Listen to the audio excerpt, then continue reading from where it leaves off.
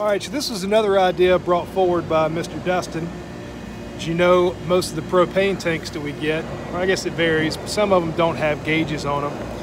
So he actually went and he put a gauge on our hose that will connect into the propane tank, letting everybody know how close they are before they start to lift, if they need to go ahead and change it or not.